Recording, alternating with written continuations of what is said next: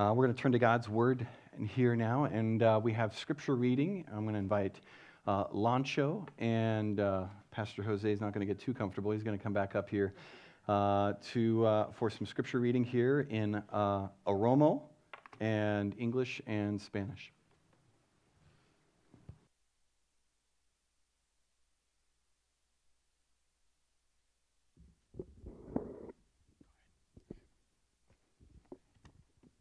Okay, our scripture reading is 1 Corinthians 12, 24b, which is like the second part of the verse, to 26.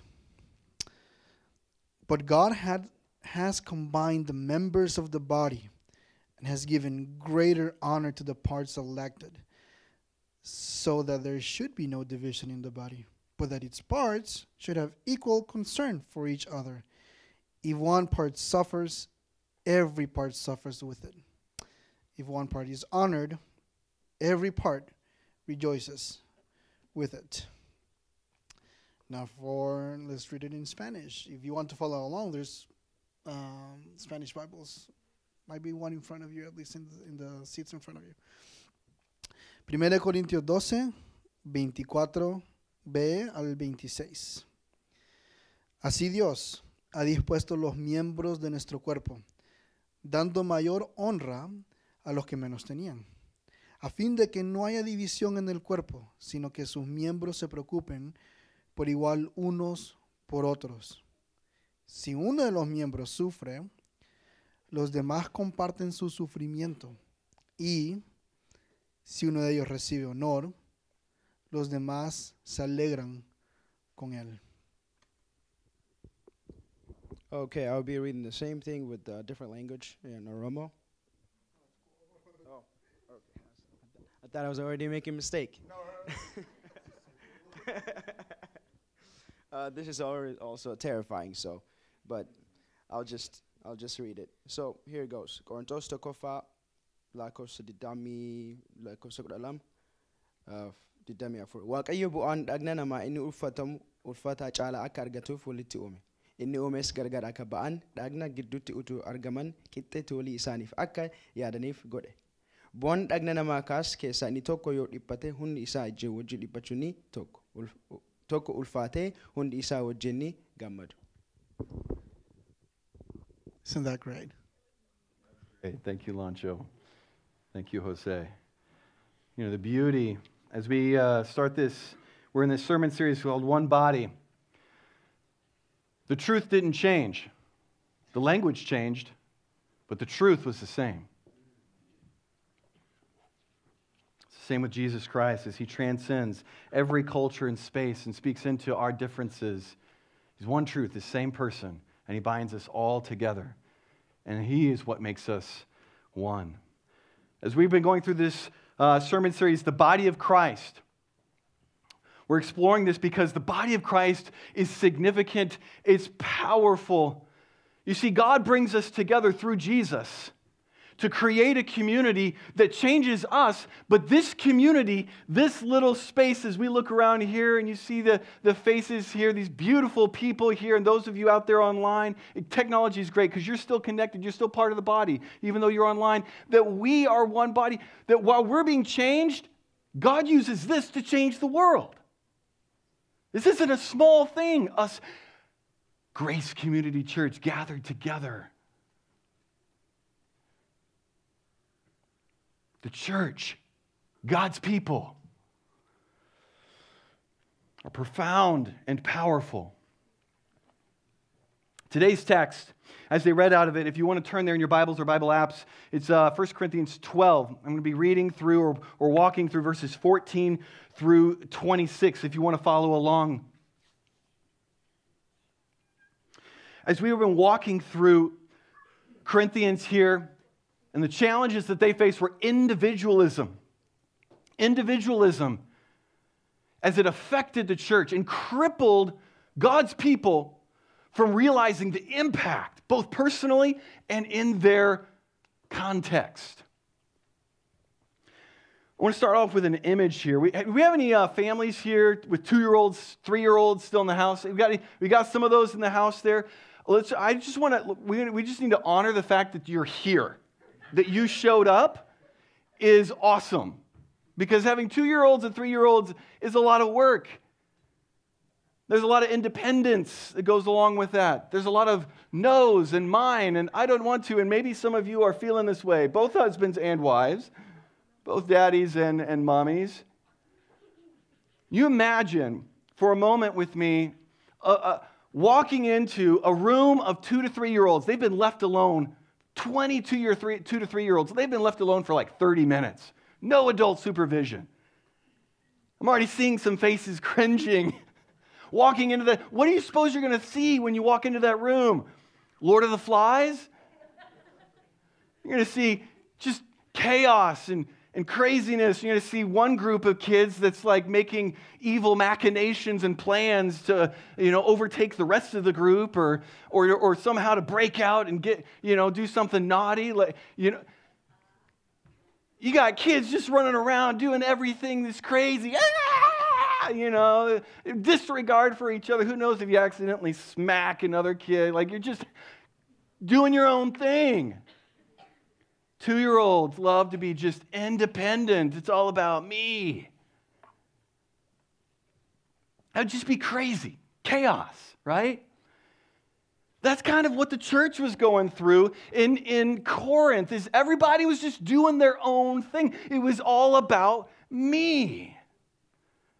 You imagine a church full of just a bunch of 2-year-olds. No bueno. That means no good. The church isn't to be filled with people who are just independently doing all different things on their own, doing their own thing. The church, its health, our success, our effectiveness depends on us being different but interconnected. Our health, our success, the power of realizing Christ's purpose in us depends on us being different and interconnected. We're going to unpack that here today. How does that happen? All right, if you haven't turned there in your Bibles, go ahead and do so. I'm going to start at verse 14, 1 Corinthians 12 through 26. For the body does not consist of one member, but of many. The foot should say, because I'm not a hand, I do not belong to the body. And that would not make it any less part of the body. And if the ear should say, because I'm not an eye, I don't belong to the body. That would not make it any less a part of the body. If the whole body were an eye, where would the sense of hearing be? If the whole body were an ear, where would be the sense of smell? But as it is, God arranged the members of the body, each one of them, as He chose. If all were a single member, where would the body be? As it is, there are many parts, yet one body. The eye can't say to the hand, I don't need you. Nor again the head to the feet, I have no need of you. On the contrary, the parts of the body that seem to be weaker are indispensable. And on those parts of the body that we think less honorable, we bestow greater honor. Or our unpresentable parts are treated with greater modesty, which our more presentable parts do not require. But God has so composed the body by giving greater honor to the parts that lacked it, that there may be no division in the body, but that the members may have the same care for one another. If one member suffers, all suffer together. If one member is honored, all rejoice together. Let's pray. Holy Spirit, we ask for you to move in our hearts and open our minds to your word. We need you. You have brought us into this thing you call the body, the church. You have brought us together to be one, though we are so different. And it's only you that makes this possible. We need you, Spirit. Work that in us. Lord, that we don't bring shame to your name, that we don't dishonor what you are trying to do, not just in us, but for the whole world. For your glory. In your name we pray. Amen. As I mentioned, jumping into this context, into this scenario here. Some of you are here maybe for the first time, or you haven't been here in a while, and we're jumping right in here. And this letter called the Corinthians, 1 Corinthians, is a letter to a church that is just messed up. Last week I said they put the funk in dysfunction. All right? They are broke as a church. And they're all about me. They're caught up in comparisons with each other of how I'm better because, you're less than because, or you all need to be like me. You all should be a certain way. And Paul is writing to explain, no, this is what the church really is. And we all have, to some level, distortions in our minds about what does it mean to be the church? What does it mean to be God's people? As a fundamental psychological reality, we act on what we believe. Not what we say we believe, what we actually believe. We act on what we believe. We want to believe the truth, to experience God's glory, His goodness, His power in this space, the church. This problem of individualism isn't just limited to the Corinthians. This is a problem that's really significantly present here today in our culture. You can look up, I encourage you, look up a phenomenon called expressive individualism. Expressive individualism. Look it up. It's a cultural phenomenon that permeates our culture here in the United States. Things like, you be you. Be true to yourself. Follow your heart. Find yourself. These little slogans come from this phenomenon called expressive individualism, where uniqueness trumps unity, group participation. In fact, being a part of a group should only be united around the concept of everybody just be yourself. It's built on this sense of independence. Do your own thing. You be you.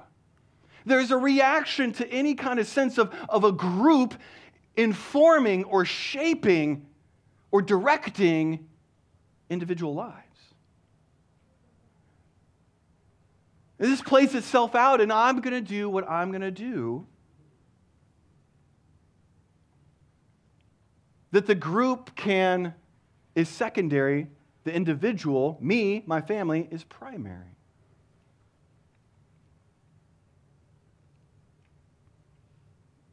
This has led to a culture, like when it comes to God's people, being God's people, that this is it's optional to be part of God's people. Like this is just another club. It's like the YMCA. It's like the Elks. It's just another club. They exist for me to express my individualism, to experience myself, but not for me to sacrifice for. Not that I need the group. So as a result, we have distortions even in our culture today that affect the meaning, the power that exists here. Churches are just merely an option. There's not a sense of commitment. But what makes the church? As Paul is explaining here in Corinthians, as we get to the text here, he's talking about, in verse 13, one Spirit you were baptized into one body, Jews, Greeks, slaves are free, and all were made to drink of the one Spirit. It's because of Jesus Christ. We exist here not for a good time, not merely for a social gathering and to networking, not merely as a place to just get our personal needs met. We're brought together for Jesus, because of Jesus, for His honor and His glory. To give to others because we have been so blessed by Jesus Himself. We want to give. We want to create community. We want others to experience the love and welcome that we share. That He embraced me. I want to embrace others. It's a completely radical perspective on gathering together.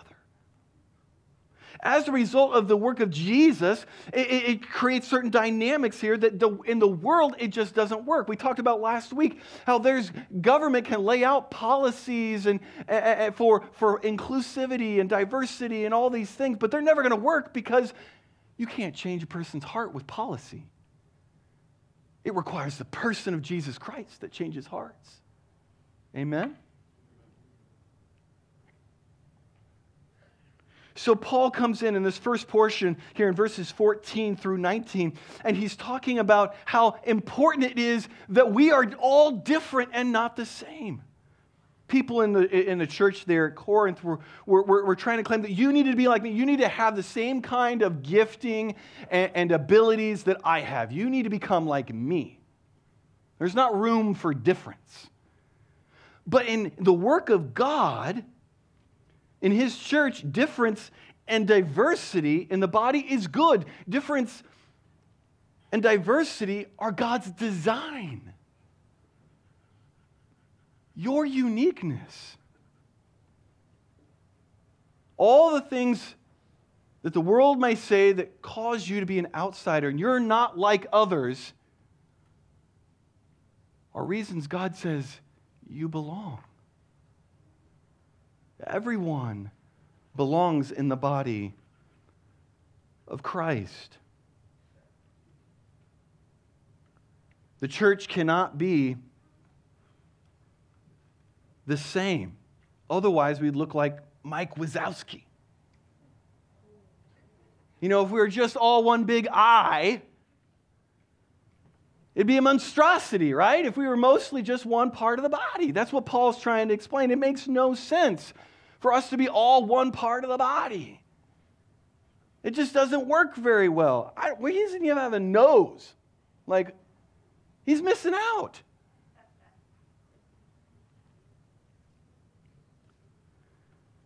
In Christ, our differences are not sources of division. They're not deficiencies. There's beauty in variety. We all have a place to belong in the body. Oftentimes we might feel, well, I'm not like them, so I'm just not significant. We place our value in comparisons. God made you. God made you, each one of you, where you are as you are. And you might see you might be more focused on your limitations. You might be more focused on what you can't do. But God has designed you. He wants you. He loves you. And you are significant because He has made you in your uniqueness. And that uniqueness makes the group better, makes the church better. I like these truths from some of these biblical scholars here. You can go to the next slide. Leon Morris, these are all guys who are just experts on the scriptures and on this passage especially. He says, Leon Morris says, diversity is no accidental attribute of the body. Gordon Fee says, Paul's concern is for their unity, but there is no such thing as true unity without diversity. That's kind of a mic drop. There is no such thing as unity without diversity. We confuse unity with what we call uniformity, where we all look the same. Uniformity, we sound the same, being the same. That's not God's design. We just look around. It's just obvious the way God has made us. This is what makes the church so radical and so different. That we can be different and yet we can be one. By not becoming like each other, we are one because of one person, Jesus. As we become like that one person, Jesus, in our hearts, in our character. This is part of something so much bigger and so much greater than us, a spiritual reality that we need to realize behind the scenes. And this is going to get a little bit deeper. Hang with me here on this. You've probably heard the term Trinity or the triune God. Like this may be confusing, but this is so important. The way God's nature is, as Father, Son, and Spirit, He's one God, yet three persons. He lives eternally in community. God made us in His image. He made us to be in community, to be different and yet one. Marriage is a model of this. He said the two will become one flesh. A man and a woman, a husband and a wife, they're different. Did you know that? Guys and girls are different. Did you know that? They are. The two will become one. Made in God's image. This is part of God's community, His design, that we are different and yet we're together. In culture around the world, we emphasize one over the other, of being you, individualism, or being together, but that they don't both exist. That's only possible through Jesus. And it's because He made us in His image to live this out. He lives as loving community, the Father, Son, and Spirit, together as one. Exist in eternal loving community. We're made to live this out. Listen to this.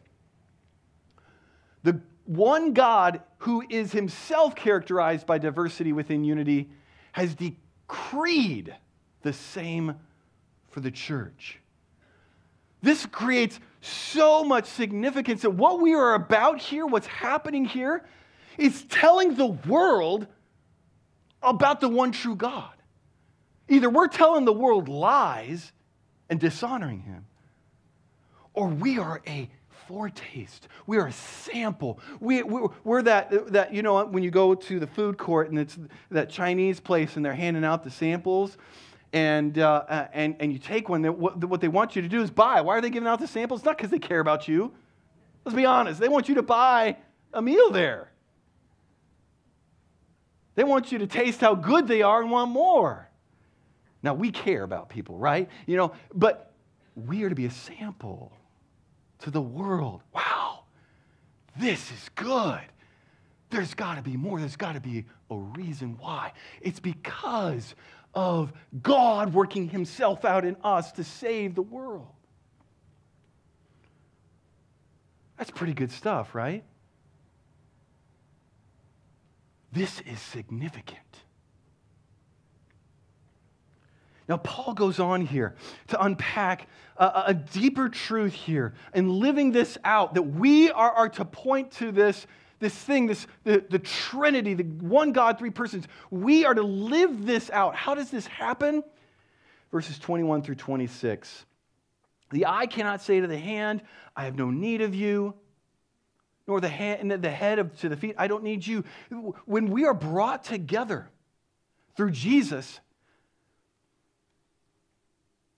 we are literally like tied together to each other. We need each other. You cannot be a fuller version of yourself without the others here. You cannot be who God made you to be without community. We need each other.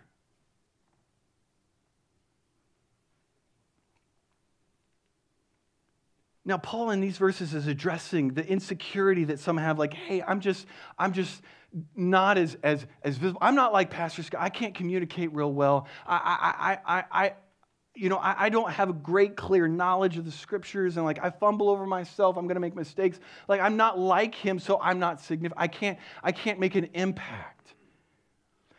That was what was happening. Is these comparisons. You shouldn't be like me. We don't need more Scotts. I was waiting for it. I knew it was coming somewhere.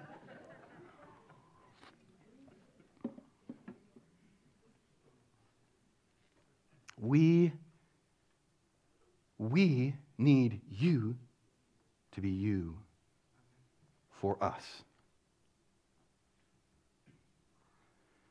Some of you need to just address right now your comparisons, and you have distanced yourself or not committed to the body or connected with the body because you don't think you're significant.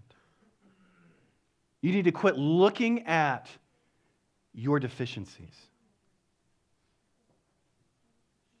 He's enough. You are worthy. You are of value because you're loved, not because of what you do.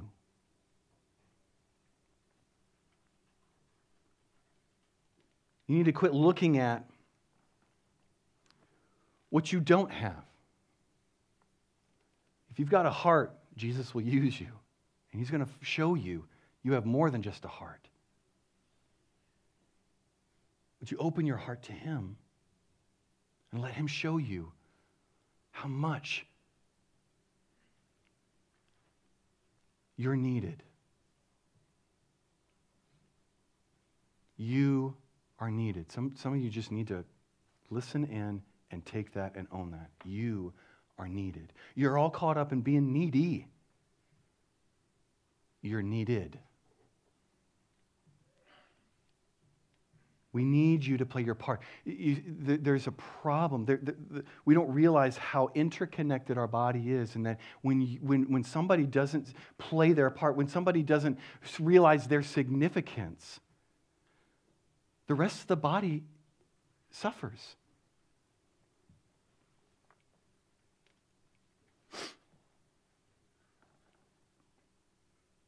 We are interconnected. There's an illustration that was used, an ancient illustration, where I'm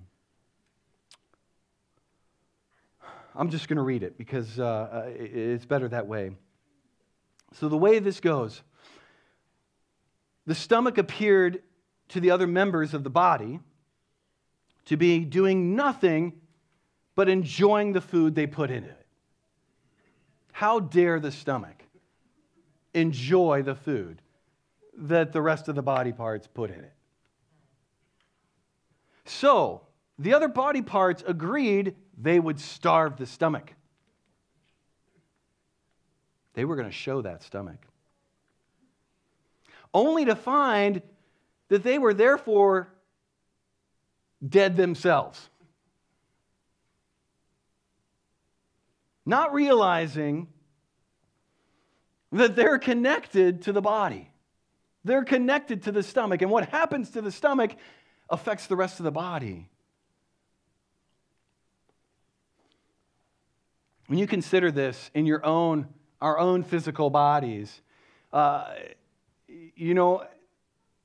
consider what happens when you stub your toe. There's a great image I have for you about stubbing your toe. You just, right?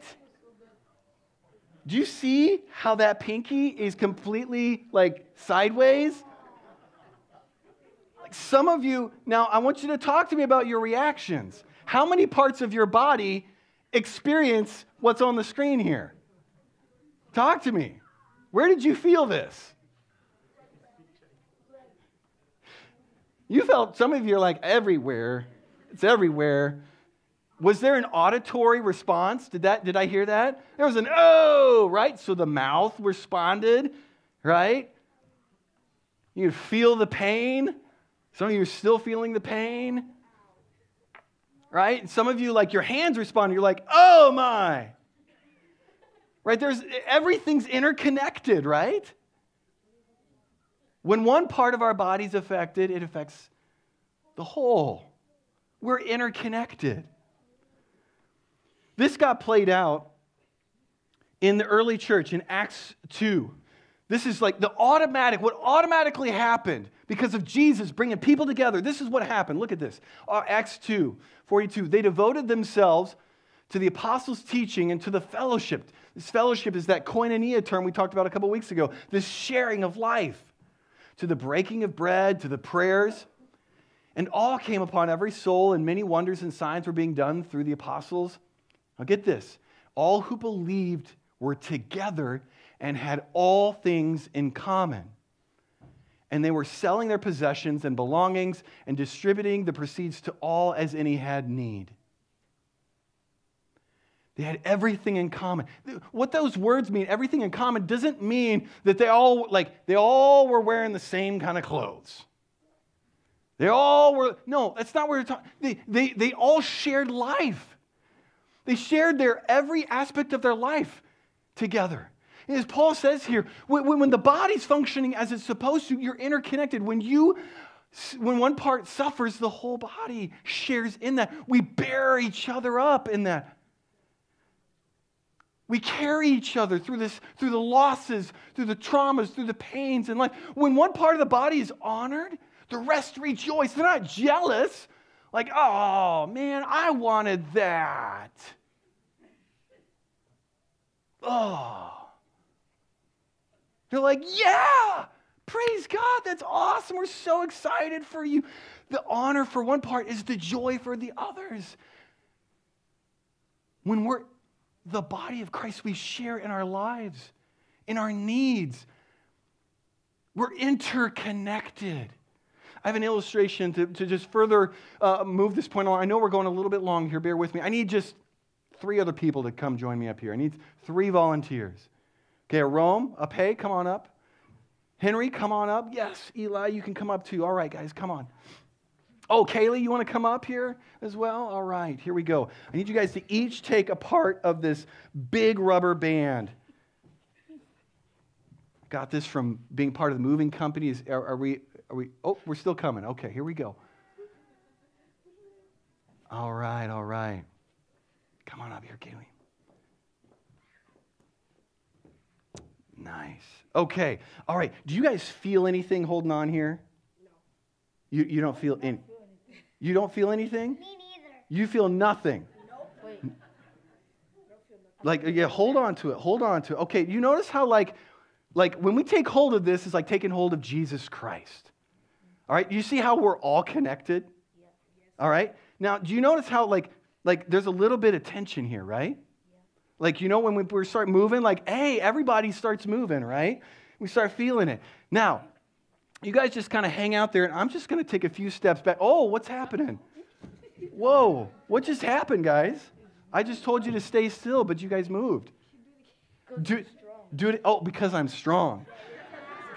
Because I'm strong. Do you hear that? Oh, yes. All right. So I'm just going to keep. Oh. Okay, are you feeling that? No. You're not? Okay. Ape is illustrating what's wrong in the world. Okay? All right. So are you feeling this, Kaylee? Are you having a hard time holding on? Hold on. Yep, you hold. Oh, Henry, I see you kind of tensing up. You see that? He's getting into, whoa, watch out. Okay, it's getting serious. Okay, Eli, back down just a few notches. Okay, thanks, bud. All right. Now, are any of you beginning to feel some tension out there? Yeah. What you feeling like? What might happen? Break. Oh, yeah. What would happen? What do you think would happen if it broke? I don't know. Oh, you don't know? I think some people out there might know. Our hands would get hurt. Oh, you might get hurt. Yeah. How am I going to remedy this? How am I going to make this right? How am I going to release the tension? How do I? Let go. You want me to let go? Come back. Oh, that was powerful. Come back. Was that better? Yes. Do you want me to step back and just release it on you? Yes. No. Yes. It'd be so funny. Hold on. We are connected, right? Now, we have a tendency to not realize the power of our connectedness. And some of us are disconnected. We don't realize that's affecting everybody else. You know, when we respond in our relationships, say, there might be conflict. There might be an offense. And I start pulling away. What'd you feel? You felt tension, didn't you? That happens in the body. When we have problems, when we have concerns even, we have hurts and hang-ups, we start to withdraw. Like when we start to have personal issues in our lives, we start to isolate, right? Like we don't want other people to know about that. We start isolating, and then what happens? The rest of the body... See? Happens to everybody. There's a party going on. Okay, you guys are amazing. Let's go take a seat. All right.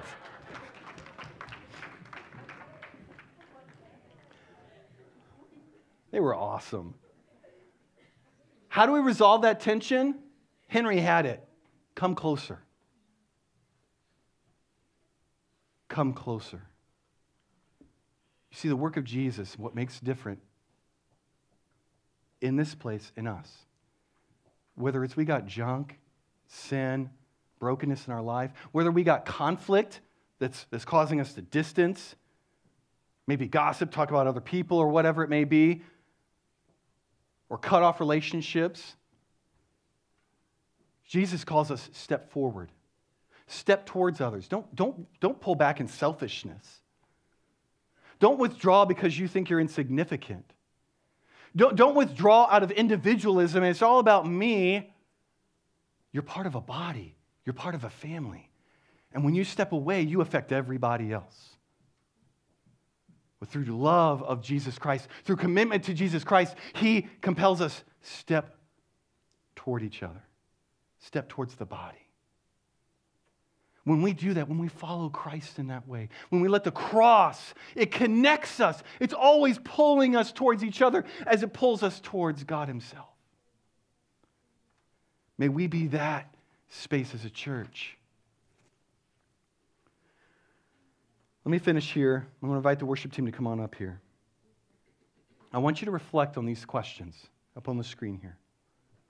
How are you relationally connected to the body of Christ? There's opportunities. If you're not already part of, say, a small group, a life group, come and talk to me. Showing up and just leaving here on a Sunday morning, that's not being connected. We're more than just a place to show up and to get a little inspiration. We're family. We're a body. We're interconnected. And we got to be intentional about that. How are you relationally connected? How are you connected through caring for others? It's not just about you. You're needed. How are you helping others feel welcome? How are you stepping towards others? And not just coming and looking, what are you going to give me? What am I going to get out of it? How am I creating welcome? How am I going to people I don't know? How am I opening my heart and my home to others? How are you functionally connected? We're going to get into this next week and looking at how are we wired and what does that look like to be part of the body? How are you functionally connected? Are you living out? What are you doing with your being? You're a human being, but you got to do something with it. How are you acting as part of the body and helping bring glory to Jesus? Reflect on these things here as we go into this final song. Holy Spirit, you have made us one body.